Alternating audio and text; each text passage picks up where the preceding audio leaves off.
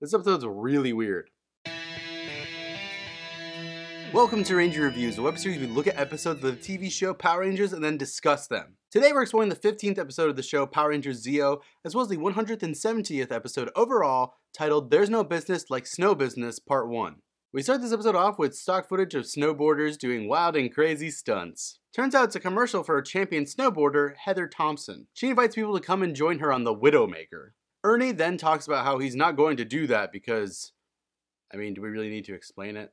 Tommy's working out with Adam and Rocky, and we see a letter getting passed around. It's a letter for Tommy from Kimberly. He gives the letter to Adam to read aloud. Adam starts to read it aloud, and essentially, Kimberly says that she's found someone else. Awkward. He feels terrible because she's breaking up with him via a Dear John letter. Wait, were they even together anymore? Tommy says he has to go, and Kat looks on.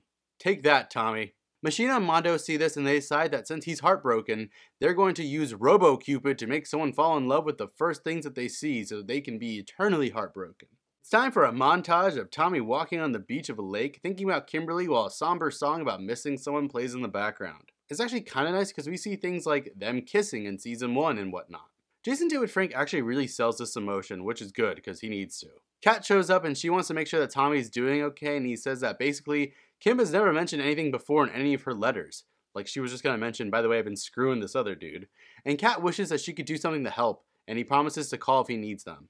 Kat then meets up with Billy, telling him how Tommy is in a really bad shape. Billy says he has an idea to cheer him up. Slow fade to a snowy mountain. Tommy, Kat, and Billy are there, and Kat says that she's going to go get a hot chocolate, and Billy and Tommy are going to go snowboarding. This is a nice little escape for Tommy for the weekend to help get his mind off of Kimberly. The two board on down a slope in a very nice shot montage, but at the end of the day, this isn't exactly the stuff I came here for, Power Rangers, but I will say I appreciate the effort.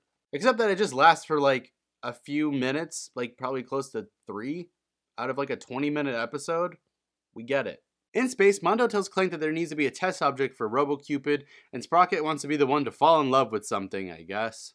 I'm confused by the point of this scene. Clank and Robo-Cupid are together, and they plan to make all the humans in Angel Grove fall in love with machines. Turns out most of the moms of Angel Grove are already in love with some kind of machine. She immediately sees herself in a mirror, hitting herself with a beam, and she falls in love with Clank to a Benny Hill montage. She has a heart on her face now. Orbis fires at her, turning her back into normal. Hulk and Skull are fixing parts of their bike on the side of the road, and Robo-Cupid comes sneaking up behind them. Skull says it's ready to go, and he revs up the motorcycle, only for it to not work at all. They say that they're ready to scrap it, but then Robo-Cupid hits them, and they're now in love with the motorcycle. They start to fight over who gets to stick their dick in the exhaust pipe first. Rocky, Adam, and Tanya are at the youth center, and they find Ernie making out with a blender. They're really confused, and probably should be a lot more worried than they actually are, and then they see that Stone is in love with an arcade machine, and honestly, everyone is in love with machines all over the place. Someone's definitely going to hurt themselves doing something during this. Mono suggests that he needs to make sure that Tommy, Billy, and Kat can't help the others, so they need to keep everyone at half power.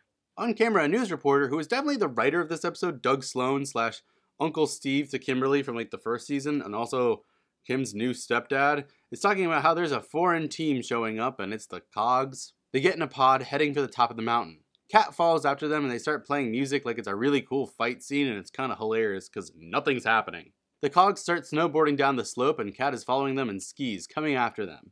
Again, this is really not the content I came here for.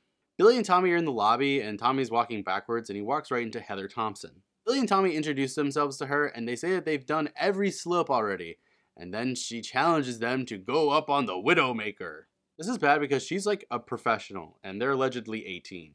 Kat is following the Cogs, and they're already going down the Widowmaker, and she's struggling to keep up with them, and really, this is the most boring chase scene I've ever seen. Seriously, I wish there was more to say about what's going on in this episode, but there's literally nothing to talk about except that people are going downhill with the same damn song that's just playing in the background over and over again. Finally, Kat gets to the stopping point, and she sees that the Cogs are removing the out-of-bound markers, and she's worried that someone's gonna actually get hurt. Tommy and Billy are at the top of the Widowmaker, and they follow Heather down, obviously intimidated by this. Why are they doing this? Why is she pressuring them to do this? Kat then says, screw it, it's morphin' time. She fights against the Cogs a bit before we see Billy, Tommy, and Heather on their way, and then she gets held back to see that the Cogs are walking away with the markers. Kat gets free, and she tosses a Cog face down into the snow. We keep cutting back to the other three, and honestly, it's way less interesting than Kat's fight. And that's even a hard sell because Kat isn't really doing that much either. Kat has defeated the Cogs, and she sees that the warning signs are all gone. She tells Tommy and Billy to stop, which they do, but then Heather just keeps going right over the edge, falling to her death. Tommy, Billy, and Kat run to the edge to look for her scattered remains, but they see nothing. To be continued. Okay, this was genuinely one of the most boring episodes of Power Rangers I've ever had to watch. Everything that needed to happen happened in like the first 7 minutes of this episode maybe. After that, it's like watching a season 2 episode because it's so clear to me that this was a multi-parter that was originally meant to be maybe 2 parts, and for whatever reason, it was stretched out to 3. I actually don't know why, because it's not like they were like hurting for Japanese footage to use or anything, so I'm confused as to why the majority of this episode is like all American footage. In fact, I think the only thing that isn't American footage is the villain stuff. I think I'm supposed to feel a certain way about Tommy and Kim breaking up, but honestly, I don't care because I assume that they broke up when she moved away anyways, if they were even together to begin with. I get that Tommy is bummed if he thought that they were doing like a long distance thing, but I don't think they were. I think he was just banking on Kim always being into him, and this was really weird for him.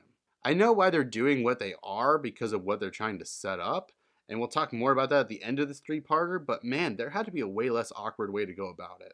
So will next time get any better? I mean, my God, please. Until then, may the power protect you.